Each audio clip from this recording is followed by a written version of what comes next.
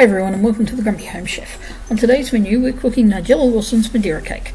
First thing you need for this is butter, and Madeira cake has a lot of butter, so be prepared. Also has caster sugar, lemon zest, plain flour,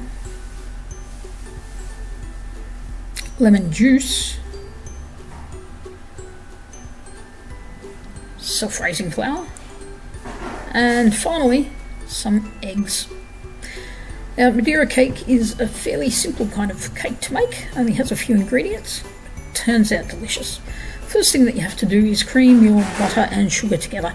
Now cream this at a fairly about halfway speed, and you cream it until the colour changes to a light yellow and it becomes fluffy.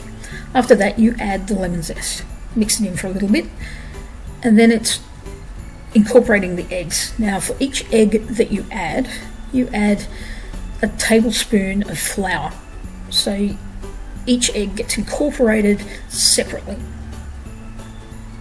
Now firstly I apologise for the camera work. I was trying with some different angles and some of them worked and some of them didn't. I quite like one of the ones at the end that you'll see, but these ones mixing didn't really work. After you've incorporated the eggs, you then incorporate the rest of the flour.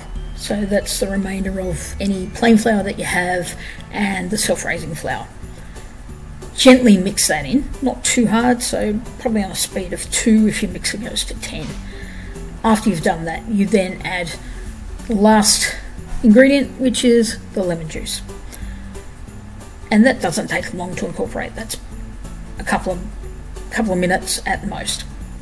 Once that's happened, you then pour it into your prepared pan, and after it's in there you sprinkle it with caster sugar so it adds a nice little crust on top.